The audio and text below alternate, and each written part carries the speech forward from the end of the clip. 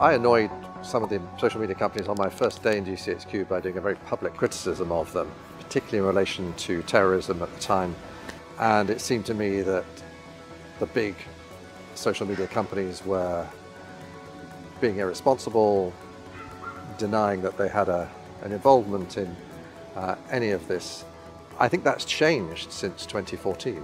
I think now that is commonly accepted by social media companies as well as governments, that they need to take their part of policing the internet, really. We've still a long way to go in how they do it in practice, and it's a very difficult balance to get. But I think nobody now denies, as they did back then, that somehow the big tech companies have a role in this. They clearly do.